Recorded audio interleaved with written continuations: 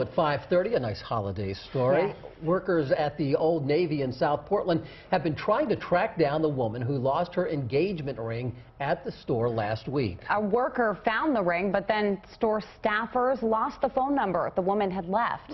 WMTW News 8's Paul Merrill joins us now live to tell us how everything came together this afternoon. Paul. Well, Steve and Katie, call it holiday luck or just the power of social media, but minutes after we posted this story on our Facebook page, we had the name of the woman who lost her ring, and soon she'll have that ring back. Here she is. Yep. This surveillance image shows the woman telling an Old Navy worker that she lost her engagement ring in a fitting room inside the South Portland store. Workers helped the woman look for the ring, but no one could find it, so the woman left her name and phone number just in case it turned up. It did. A member of the cleaning crew found it, but there was a new problem. Where had the workers put the woman's name and phone number?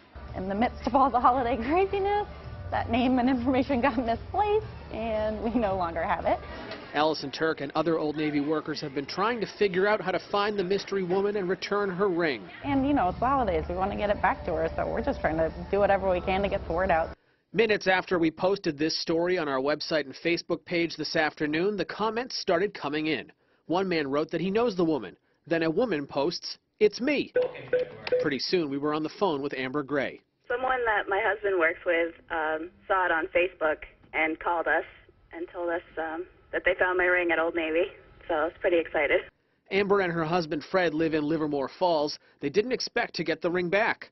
I mean, I lost it almost a week ago, so I figured it was gone.